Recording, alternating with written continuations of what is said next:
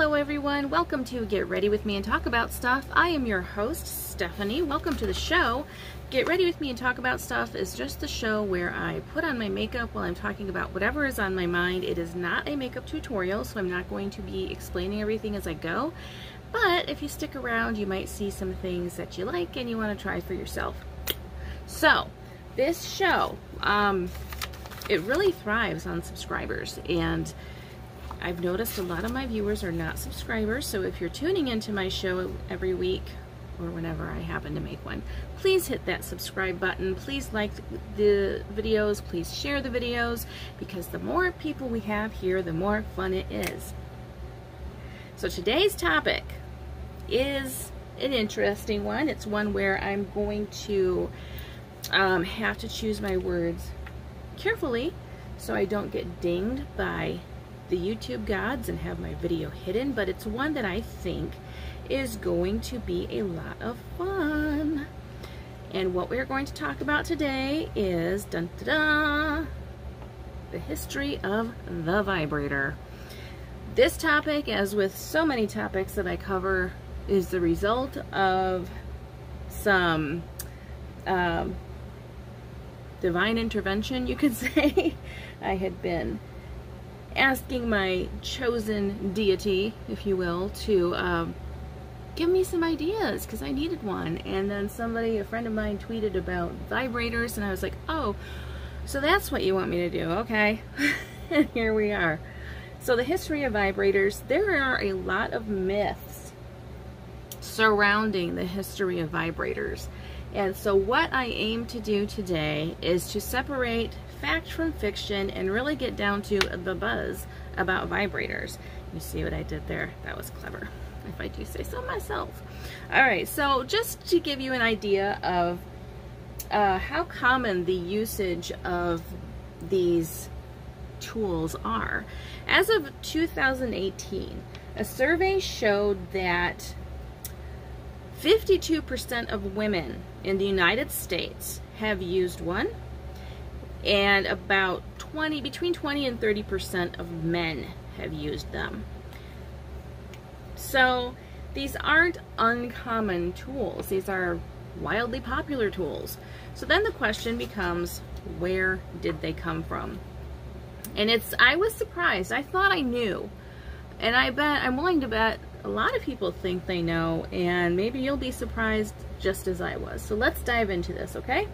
So one of the myths surrounding the evolution, I guess, of the vibrator is that Cleopatra herself had a version of one in which she had a gourd that had been emptied out and filled with bees, and she would apply the gourd to her genitalia, and the buzzing of the bees created a sensation similar to that of a vibrator. I thought this was true.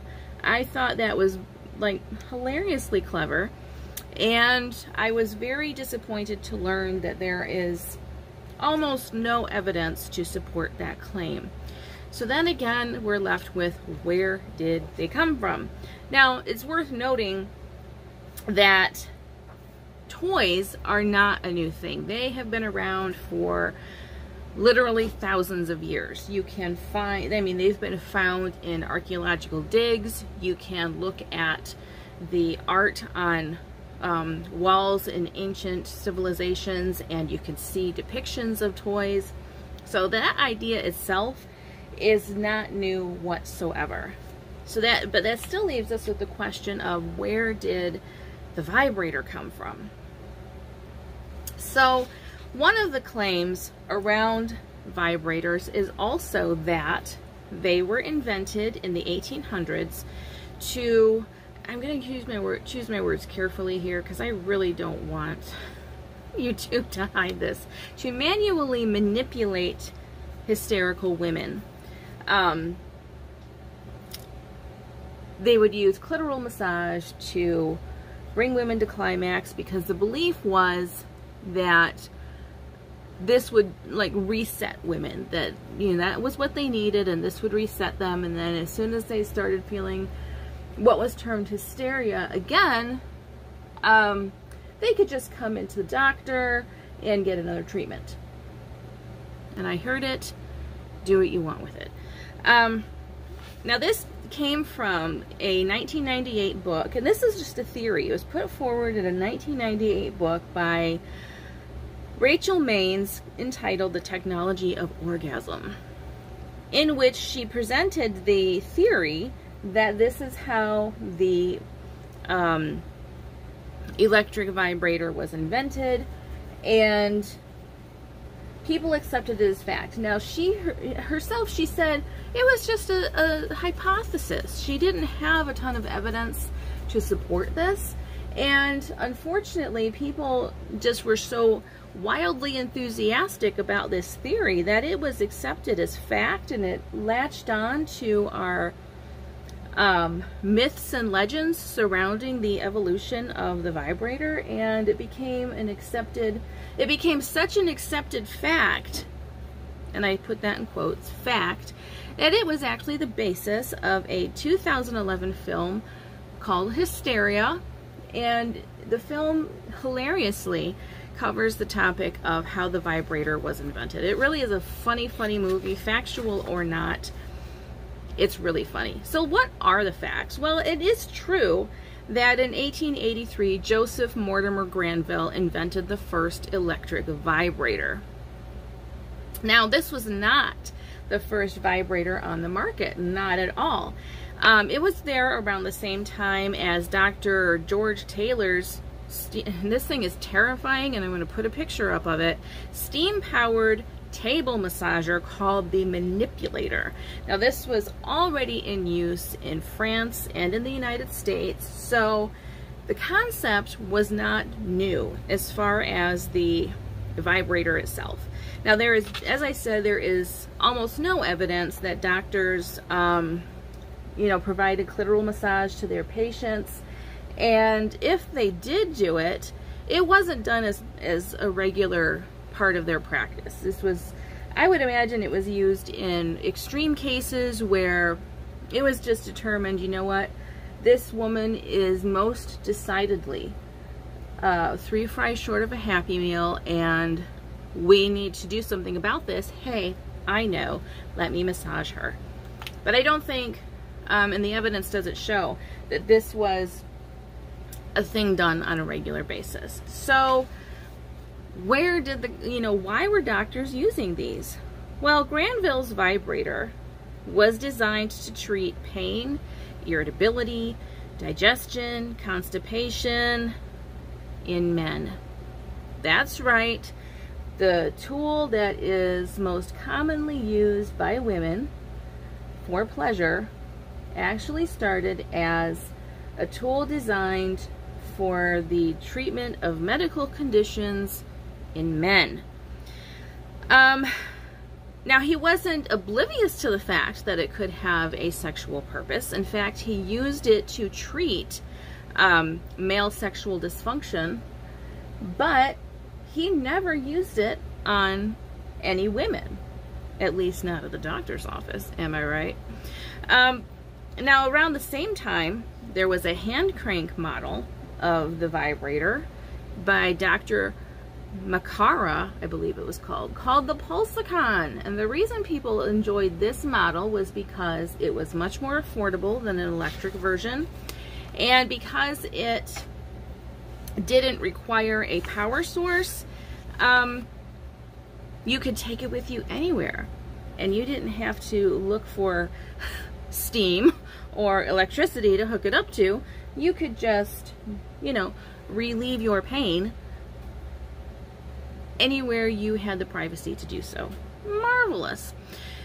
Now in the so this was the late 1800s. In the 1900s, as their popularity continued to grow, magazines started advertising them essentially as cure-alls. They were told to be able to relieve pain, they could relieve constipation, they could relieve headaches, they could relieve menstrual cramps, and it was just like there are so many ads everywhere claiming what these magical little devices could do. Now, I printed off a couple that I believe are from that era. And this is what they read as, and you can take from this what you will. Vibratory massage for every member of the family without trouble, expense, or inconvenience is now easily accomplished by the use of the American Portable Vibrator, which is so lightweight, weighing a mere 2.5 pounds, that it can be safely and effectively used by every member of the family by attaching it to any incandescent electric light socket. It is ready for instant use. That's wild to me. Could you imagine like plugging your stuff into light sockets? But I know that was a common thing back then. Before outlets were a thing, people would just use light sockets. I know that. Okay, so it says the American vibrator possessing the true rotary movement used intelligently is recommended to beautify the complexion, remove wrinkles, develop and strengthen the tissues, and by naturally stimulating the circulation, invigorate the system, quicken the pulse, tone the muscles, stimulate the brain, and bring about the delightful sensation of renewed energy that is necessary for an active, useful, happy family. For perfect circulation is perfect health. Now this is interesting to me. You do not have to pay us 1 cent for the vibrator until you have had a 15 days trial of it. That's all I want to say about that. Okay. I'm just going to read part of this one because this is a much longer ad, but this cracked me up. So this is for the New Life vibrator. You get the proof in 10 minutes use. So it talks, this ad again talks about strength and vigor. It talks about this one claims to be able to cure rheumatism, indigestion, headache, deafness. I guess that certain vocalizations might be very loud, so you'll find out, hey, I'm not as deaf as I thought I was. Yeah, this is just wild. So this is how they were advertising them back in the day, because even back then, the other uses for the vibrator were frowned upon. Now, in 1915, however, the American Medical Association, seeing all these claims being made about the usefulness of vibrators, they were like, hold on. You can't just say it's going to cure everything, because it doesn't. And they said that the vibrator industry is, quote, a delusion and a snare. So what were vibrator manufacturers supposed to do? They had a wildly popular product, but they could no longer advertise it the way they had been. So they switched their tactic. Instead of talking about the many, many health benefits of the vibrator, they began talking about it as a beauty aid. And they also marketed it as a home appliance for women and men and women of all ages. Now, it's wild to think about, but it's true that back during this time, the vibrator was it was seen as a home appliance. It wasn't seen as something that was exclusively for pleasure. It wasn't seen as something that you had to hide away in your nightstand. None of that. It was seen as just another appliance to have around the house. It was a beauty aid. It was, you know, claimed to be a weight loss aid and so forth. So devices were sold in department stores and mail order catalogs, and Good Housekeeping even published a review of 9 different models of the vibrator. Now, manufacturers were not ignorant to the fact that there were other uses for this tool that they were selling. But they couldn't write about it. They couldn't come out and just say, hey, this will give you a lot of pleasure in the nether regions, so you should definitely use it for that. They weren't allowed to say that. In fact, interestingly, in many cases, they're still not allowed to say that. So, you know, there was kind of a wink and a nod in some of their advertising. People knew the other uses for the vibrator, and ads would read something like this. This is for the 1908, I think it's pronounced Bebout vibrator. It's invented by a woman who knows a woman's needs. So it's, you know, back then, and unfortunately in some degree still today, self-pleasure was seen as shameful, and talking about it in any capacity was seen as obscene. So there could be no advertising that was directly saying, hey, this is for your self-pleasure. They couldn't say that. So the aversion to the use of advertising the use of the vibrator as anything other than, like, at this point, a medicinal tool or a beauty aid was so frowned upon. So the 1873 Comstock Act, it meant that vibrators could not be, could not be advertised for their sexual uses.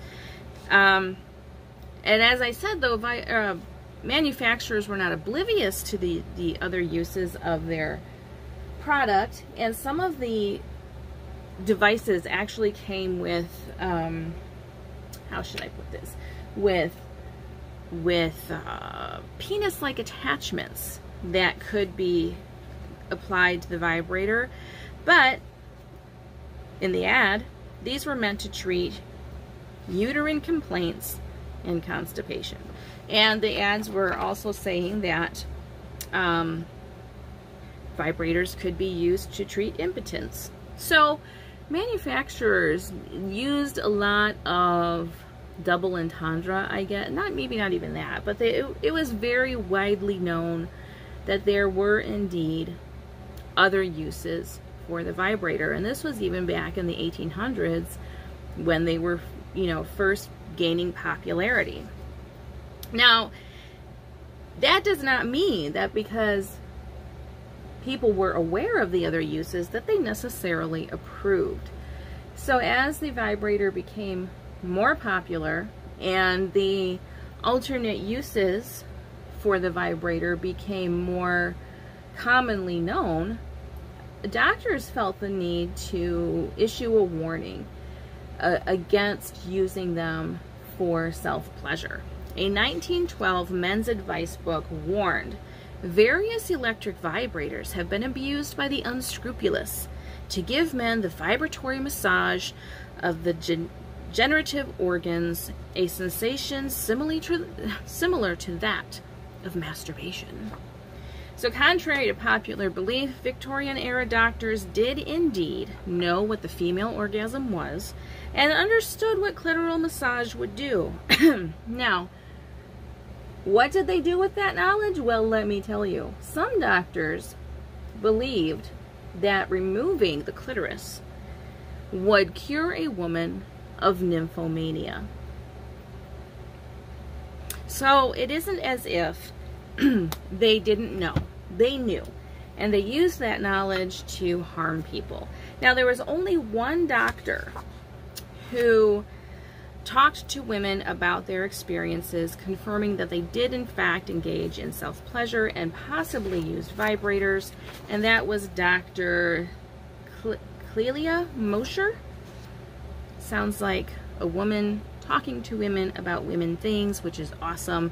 Now, Dr. Edwin Hirsch was concerned about the use of vibrators by women, saying, ostensibly, the treatment is for the erosion of the cervix, but the hidden purpose in innumerable cases is for the masturbatory action and the resulting voluptuous sensations. Voluptuous sensations. Voluptuous sensations. So just because it was commonly known that this is what it could be used for, it did not mean that it was an accepted use by anyone. And it didn't mean that people who engaged in it weren't going to be given some side eye and told that they were filthy and rotten and probably had a mental illness and should probably get their clitoris removed, or I don't know what they did for men. Didn't graham crackers come into play somewhere in there? That would be an interesting topic to discuss, the use of graham crackers to cure the urge to masturbate, but that, my friends, is a whole other video. So, in 1954, Alfred Kinsey published research on female sexuality, and this was indeed revolutionary. Nobody had ever thought to consider female sexuality, at least not in a positive way. And certainly no one had done a study on female sexuality. So here comes Alfred Kinsey with his study, and he says, his study shows that 62% of women surveyed had engaged in self-pleasure. Now, around the same time, the FDA, being the wonderful governmental body that it is, it started cracking down on vibrators being advertised as cure-alls. And this was like, so previously it had been the American Medical Association. Now the FDA is getting in on it and telling manufacturers and advertisers, look, you cannot, again, we're going to tell you, you cannot advertise these things as cure-alls, because they're not. They don't cure any of the conditions you're mentioning. They don't cure impotence. They don't cure deafness. They don't cure, because curing something means it's gone entirely forever and always, right? They don't cure uterine cramps. And they said that the benefits of vibration are limited to temporary relief of minor physical conditions. So again, we had an increase in marketing vibrators as beauty aids. And in the 1950s, this just kind of went wild. So ads for the Arnold vibrator promised every woman can have a faultless complexion and youthful, finely proportioned figure. There is no further need for powder, paints, pads, or other deceptions. In 1956, Sears produced their own vibrator, advertised as giving the user that great to be alive feeling. I will leave it to you to figure out what they meant by that, but I think we all know. So, vibrators were advertised as everything from medical cure-alls to beauty tools. Hurrah, hurrah for the vibrator, right? Well, as attitudes, so then we're going to move into the 1960s to the 1970s, and as attitudes about sex and self-pleasure and premarital sex began to relax, people started talking more openly about self-pleasure. In fact, in the 1960s, sex educator Betty Dodson began a women-only workshop in New York City about self-pleasure, about masturbation. And I guess I didn't read up on what exactly the workshops entailed, but you can imagine that this is a demographic that had been told all along that their sexuality was an afterthought, if anything. They had been treated like the only reason anyone of a professional status would be interested in their sexuality would be to call it deviant, because a woman who enjoyed sex was considered someone who had a mental illness that needed to be cured, not somebody who was living a full and healthy life and just, enjoyed the pleasures thereof. So for there to be a workshop for women teaching them about self-pleasure, and that this didn't even happen until the 1960s, that's kind of wild to me, but, that's what happened. And what she did was she would teach them about aids that they could use to you know, enhance their pleasure and to discover, really to discover their own sexuality, because again, a lot of women had been denied that because they were treated as if their sexuality was something deviant, not something that should be embraced and celebrated and explored. So originally she recommended a couple different vibrators. One was the Oster, I believe it's called the Stimulax, and the other was the Panasonic Panbrator. Now, in the mid-1970s, she began recommending the one that we all know and love, the Hitachi Magic Wand, and that, by doing this, she helped make it one of the most popular, most widely used vibrators in all of history, which is wild. So in 1974, now her love for vibrators did not wane whatsoever as we moved from the 1960s into the 1970s. In 1974, in an article she wrote for Ms. Magazine,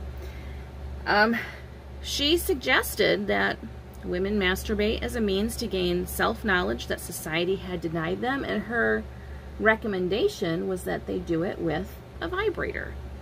And she said, quote, "I have found the vibrator gives the strongest and most consistent form of stimulation and is especially good for women who have never experienced orgasm." So in the 1980s, yeah, I kind of skipped a card there. This is why I write stuff out, because I absolutely will forget things. So in the 1980s, you know, we're at a point where people are talking about these things openly. There are products out there that, even though they might not be able to outright say this is good for sexual purposes, people know. It's not as if it's news, you know, it's not as if people don't understand what's going on. In 1983, Vibratex became the first company to develop a vibrator with internal and external components. And I think you can probably figure out what that means. And if you cannot, I suggest you look at a picture of the female anatomy. Now, these were produced in Japan, and there were laws in Japan about selling sexual devices like that. So what they did was they created these aids in colorful, like really brightly colored, you know, they were very brightly colored, and they were, they were shaped, they had cute little animal shapes on them. Like for the external stimulation, it was made in the shape of a cute little animal. Now there were several different kinds. There was, I think they had a turtle, they had a beaver, I think I read that there was a giraffe. So these were made to look almost like children's toys, but they were not toys for children. And they did this to get around the laws in Japan. Now, of all of the styles that they made, the one that became the most popular was the rabbit. And part of the reason for that is a 1998 episode of Sex and the City, in which the character Charlotte becomes actively addicted to using hers. So even though they couldn't advertise these things as such, it was not a secret what the intention of these products was. Even today, sometimes you'll, you know, if you were to go on Amazon and just look up vibrators, and I'm not saying I've done that, you might see things come up as personal massager or something along those lines. It's still very much not stated plainly in all advertising that we know what you're going to use this for, so let's just be very blunt about this. I am going to pause and finish my makeup, and then when I come back, we're going to bring it up to the present and talk about where we are in the whole conversation about pleasure and tools that are used to help enhance that. I'll be right back. I am back. So I tried something different with my lips. It doesn't look really great on camera, but in person, oh, it looks awesome. You know, I'm almost 46 years old, and like every quote rule book out there says I shouldn't be wearing these bright colors at almost 46 years old. But I think people who say that must have mistaken me for someone who cares about their opinion. I don't. Anyway, so back to the fun topic of vibrators.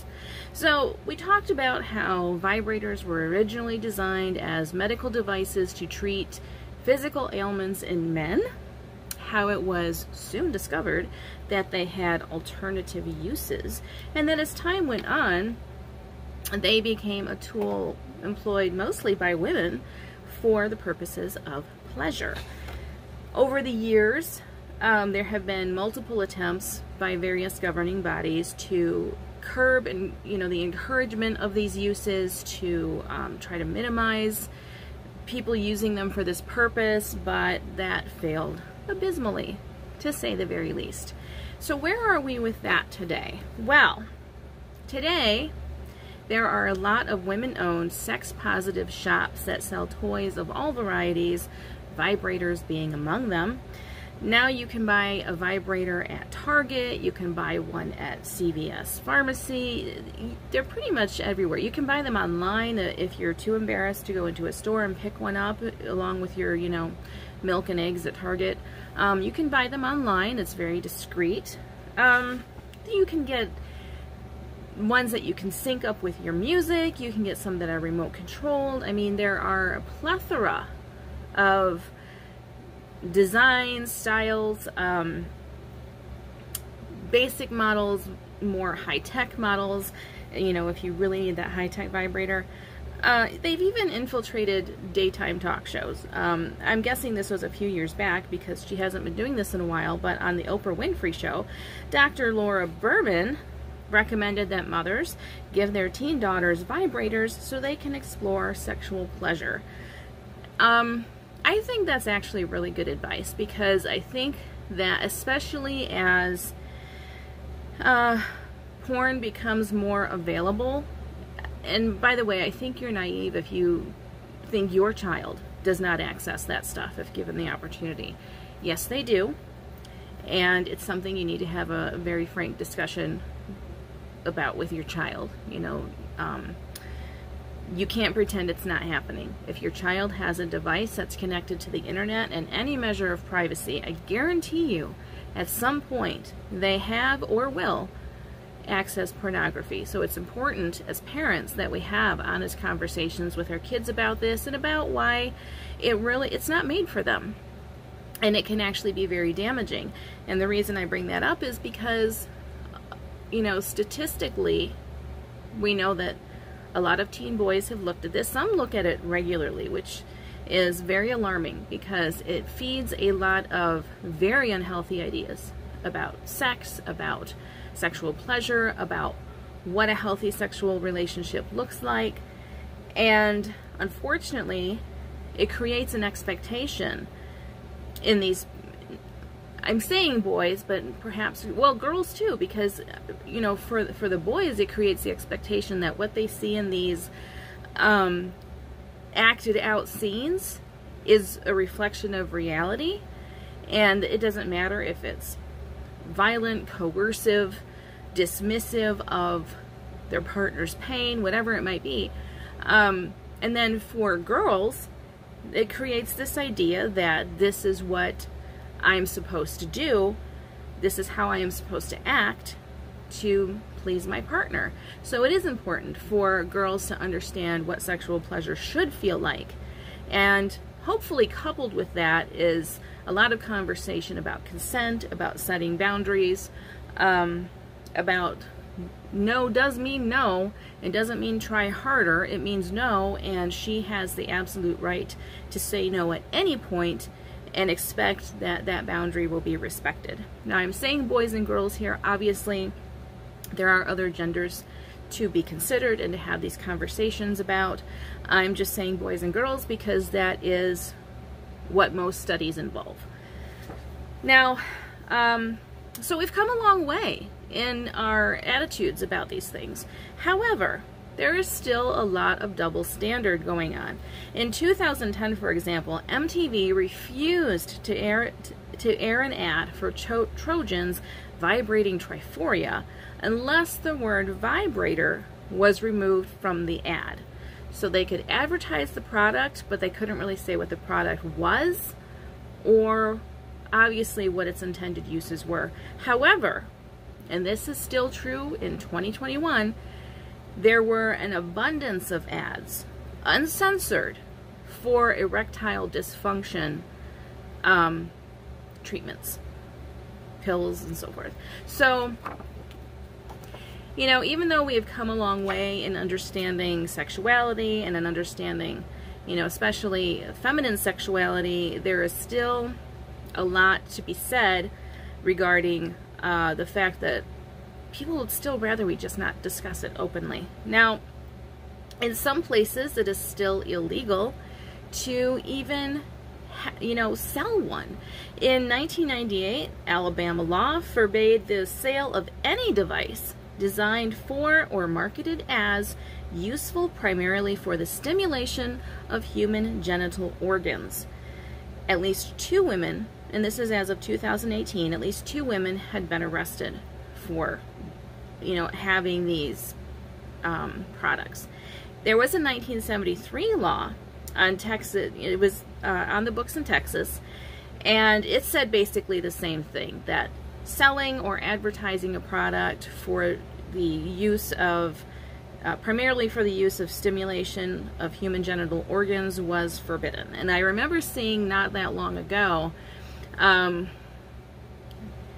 that I can't remember which campus it was, but there was a campus in Texas in protest of their open carry laws on campus.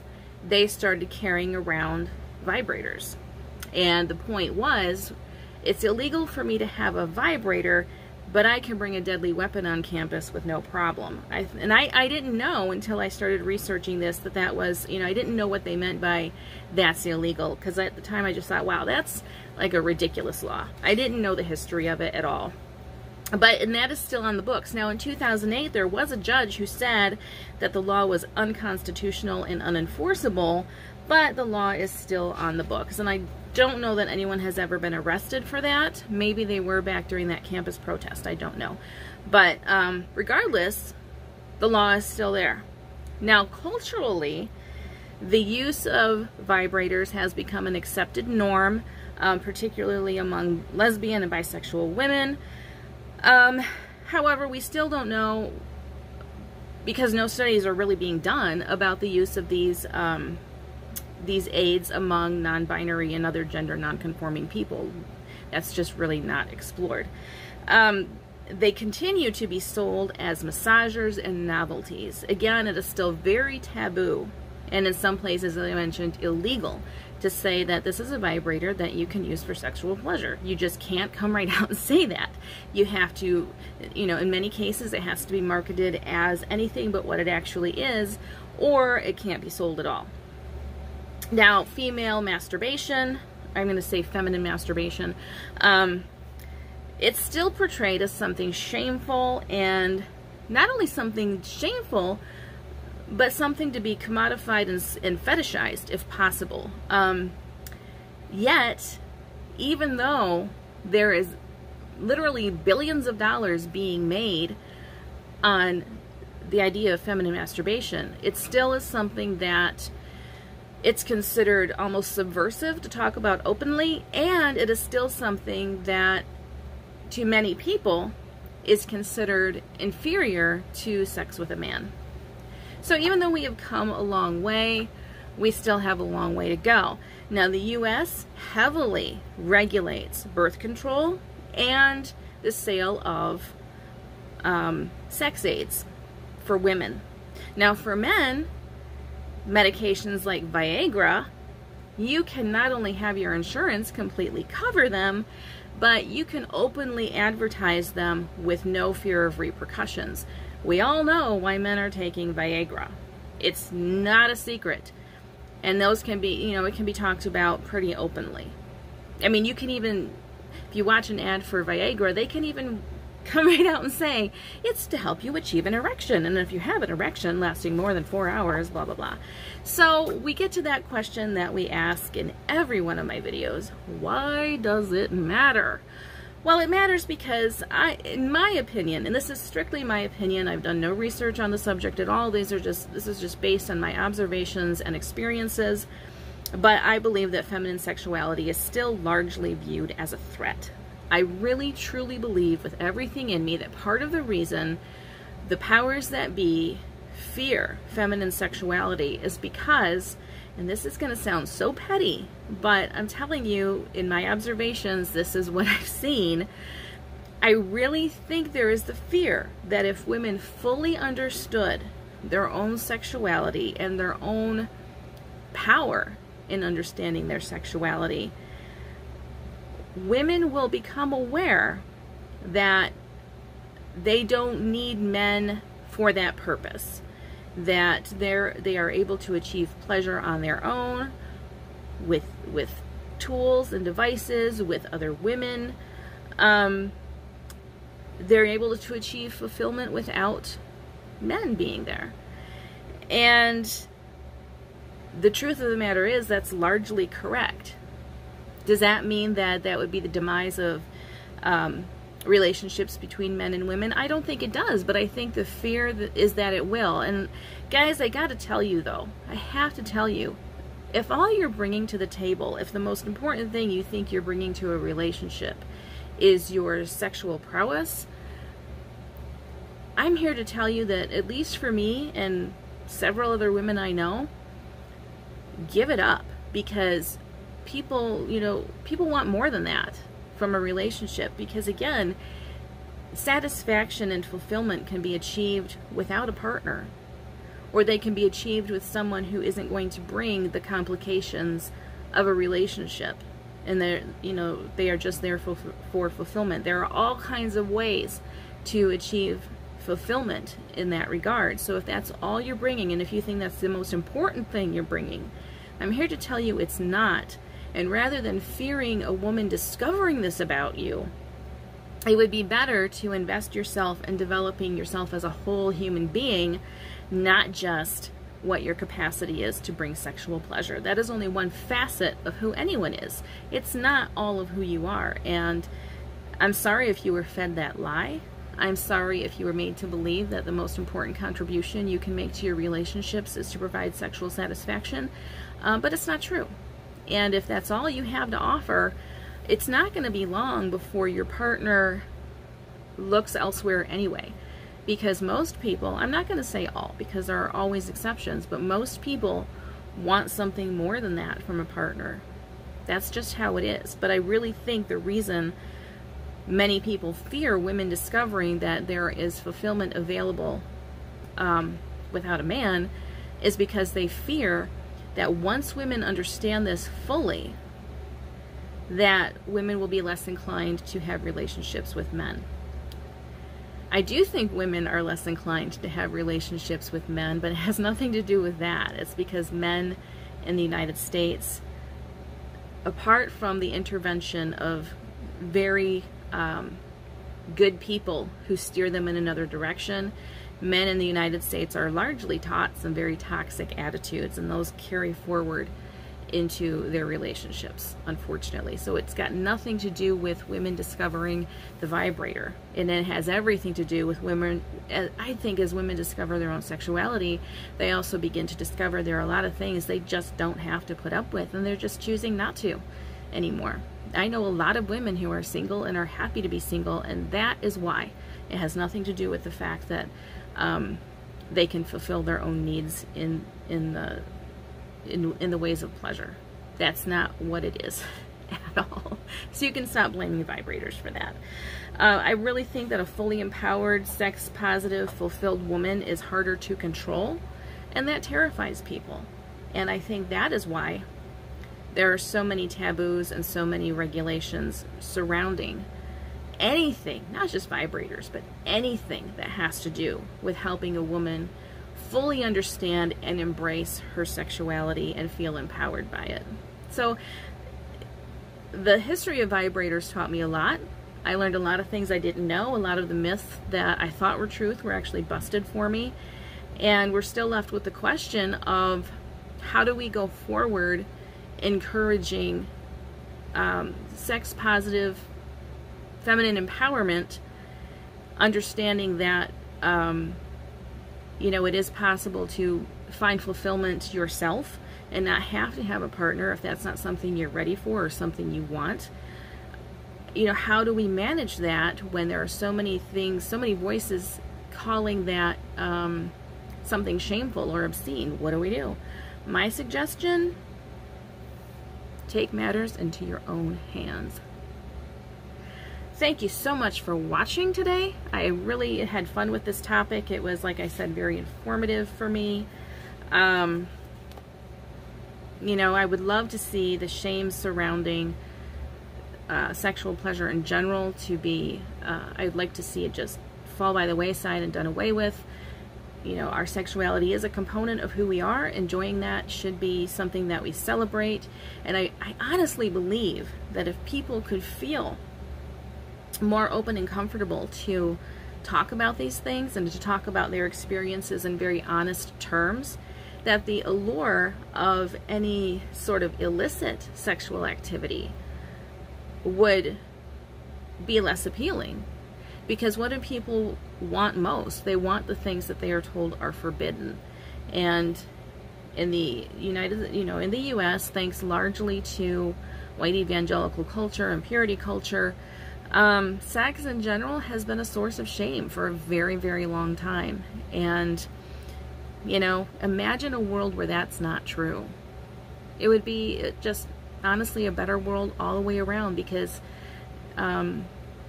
sexual pleasure isn't just about sexual pleasure. To try to control the most intimate aspect of who someone is has a ripple effect that gets into every part of our existence. And man, a world where that was not the truth, you know, where those controls were no longer in place and were no longer something so feared. Some of the brightest lights and the most free people I know are people who can talk openly about that aspect of themselves, because it's not their entire identity.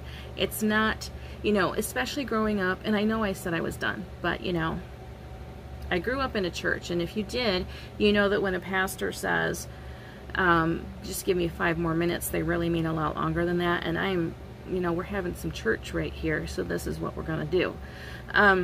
I grew up in a culture that told me that my sexuality and my ability to provide sexual pleasure to someone else, namely a man, was all of who I was. That was my entire identity.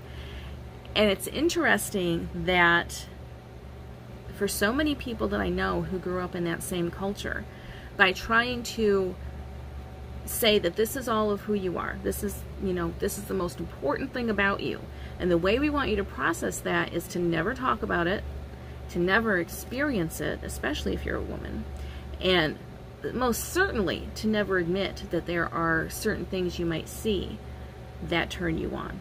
We're just not going to discuss any of that. The most important thing you need to know is that your sexuality exists for someone else, and that you are to maintain your, quote, purity until marriage, at which point you're supposed to become very sexually proficient and amazing, despite having had no discussion of how to do that prior to your wedding night.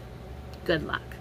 It's interesting how putting such a strong emphasis on that aspect of who someone is had the exact opposite effect of what they were going for. And I know many, many, many people who fell into unhealthy sexual habits because they were not taught that human sexuality is a normal thing.